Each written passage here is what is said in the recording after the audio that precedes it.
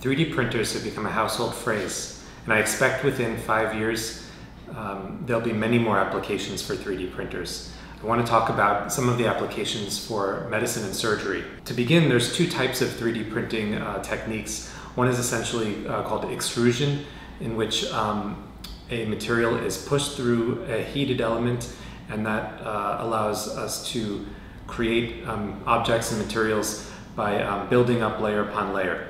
The fusion method of 3D printing uses a light or a laser to fuse a powdered material that's in a liquid bath, and as the material is raised and exposed to the light, then the object starts to take shape. The nice thing about 3D printing is that it's in a way democratized the availability of manufacturing, and it's allowed the consumer to create prototypes and actual end products with relative ease and low cost.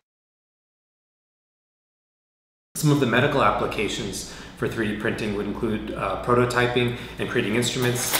These are two instruments that I created through shapeways.com.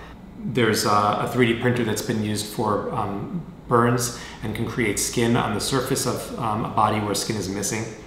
3D printers could be used for custom implants, just as we've designed here with this custom chin implant. It can also be used to fill defects in bone, like this material that's used for skull defect replacement.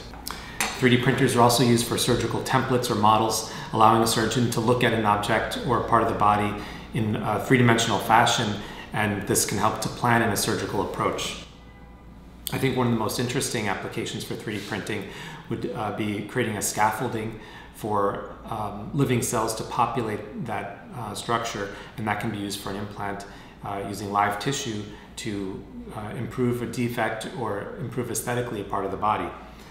This 3Doodler is a manual 3D printer, and this scaffolding here that we created could be an example of how you populate a framework with live cells. I'm Dr. Brett Kotlus, and I'm a cosmetic and oculofacial plastic surgeon.